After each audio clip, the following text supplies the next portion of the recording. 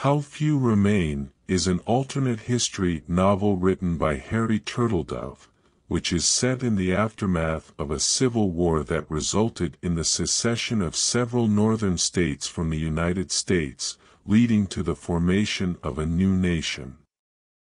The novel takes a closer look at the events that unfolded after the war and the rise of new leaders on both sides of the conflict.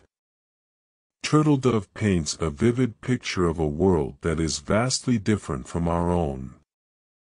The United States has been divided into two countries, with the Confederate States of America occupying the South and the United States of America the North. This division has had a significant impact on the political, economic, and social landscape of both countries. In the North, the country has experienced rapid industrialization and growth, while in the South, the reliance on agriculture and the legacy of slavery has persisted. The novel opens with a scene depicting the assassination of Abraham Lincoln, which had a profound impact on the course of history. With Lincoln out of the picture, his vice president, Andrew Johnson, became the President of the United States.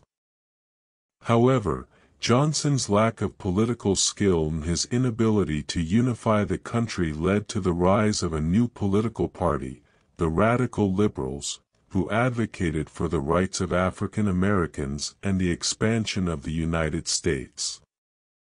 Meanwhile, the Confederacy has continued to operate as a slave society, but with a much weaker economy than its northern neighbor.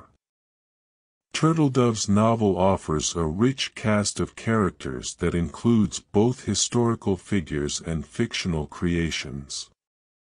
The most notable of these is Sam Clemens, also known as Mark Twain, who serves as a foreign correspondent for a San Francisco newspaper. Clemens offers a unique perspective on the events unfolding in the novel and serves as a voice of reason and skepticism. Another notable character is General George Armstrong Custer, who is portrayed as an impulsive and ambitious military leader who is eager to make a name for himself. One of the key themes that Turtledove explores in How Few Remain is the nature of power and the role of leaders in shaping the course of history. The novel depicts the rise of several new leaders, including Jefferson Davis and Teddy Roosevelt, who are depicted as men of ambition and vision. Davis seeks to restore the glory of the Confederacy and is willing to use any means necessary to achieve his goals, while Roosevelt is depicted as a charismatic figure who advocates for the expansion of the United States and the spread of its ideals. Another important theme that Turtledove explores in the novel is the impact of war on the lives of ordinary people. Throughout the novel, Turtledove portrays the horrors of war, from the devastation of cities and towns to the loss of loved ones.